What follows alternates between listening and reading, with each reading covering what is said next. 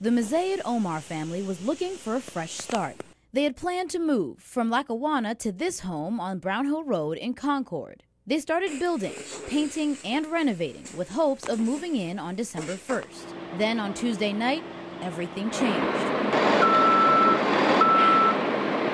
It was 2:30 a.m. when the family says they woke up in Lackawanna to a phone call from a soon-to-be neighbor. That's when they learned their new home had burned to the ground. Hours later, you can still see the smoke and small flames continue to burn where the home once stood. Now the owners tell me they are absolutely devastated. The kids had just picked out their rooms, and now they have to start over completely. Now what's left is just the garage and a piece of the upstairs. The owners say they were inside working on the house all day and almost spent the night inside, but last minute decided not to. Certainly wind was a factor in it too, being it's a wide open area with a lot of wind, so the fire progressed quite quickly. The Mzaid Omar family says the house is insured and no one was hurt. The Erie County Fire Investigation Unit is investigating how the fire began.